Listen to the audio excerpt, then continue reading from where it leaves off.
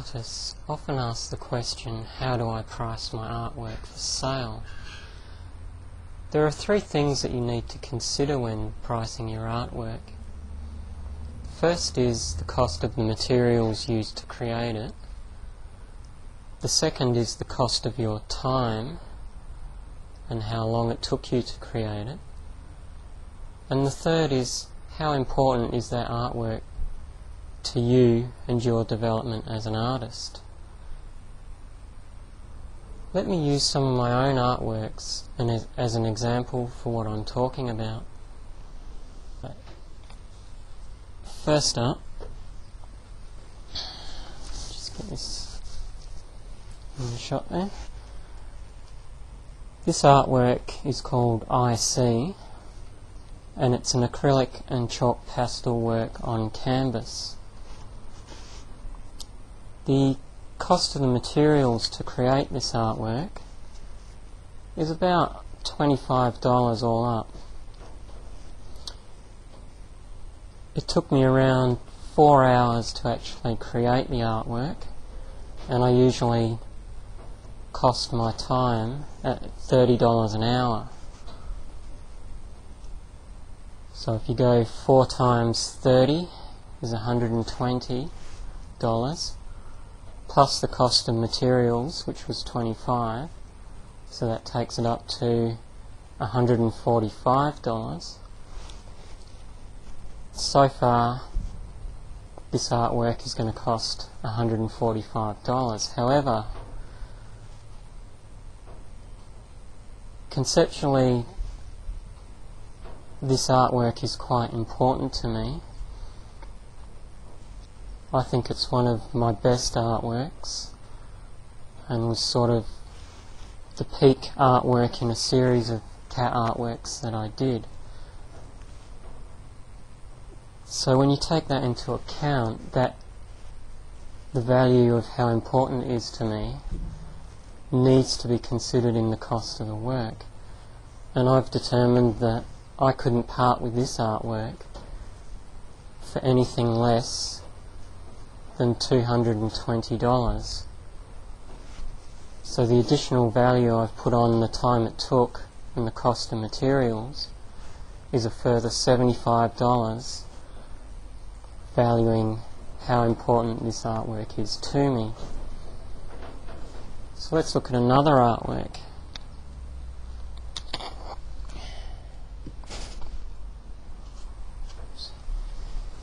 Here we go. Let's get this into shot. There you are. This artwork is called Michelle Rises. Again, it's an acrylic and chalk pastel artwork on canvas. It's smaller work than the last one, so obviously that's going to reduce the price somewhat in terms of cost of materials. All up, the cost of the materials in this, it probably cost me about $15. The time it took me to actually create this artwork, I've estimated about 3 hours to create this, and at $30 an hour that comes to $90 plus the cost of my materials, which was $15, so that takes it up to $105. Conceptually, I don't feel that this artwork is any great sort of leap in my development as an artist, which is not to say that I think that this is a bad artwork. I still believe it's quite a good artwork, but in terms of where I am, this is sort of a continuation of work that I've already been doing. It's part of a series. I've done quite a few in this style, so from that point of view it's not especially important. So the markup I've put on it to factor in how important it is, I've determined I wouldn't sell this artwork for anything less than $125, which is really only a $20 markup in terms of importance. So, if we just take a look at one more artwork, which is this artwork here. Make sure that's in shot.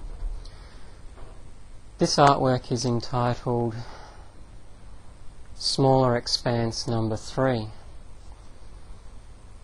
Cost me about $3 in materials for the canvas, and as you can see, the surface is completely free of any marks made by me. Therefore, the entire cost of materials is simply the cost of the canvas.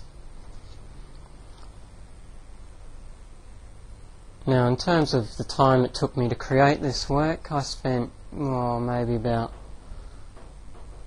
2 hours wrestling with the idea of whether I should put any marks whatsoever on the surface of this canvas, and in the end, as you can see, I decided against marking the surface in any way.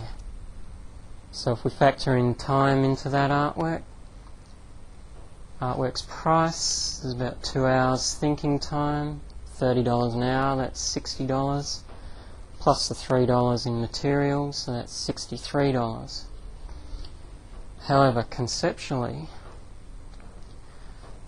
this artwork is extremely important to me in terms of my development as an artist.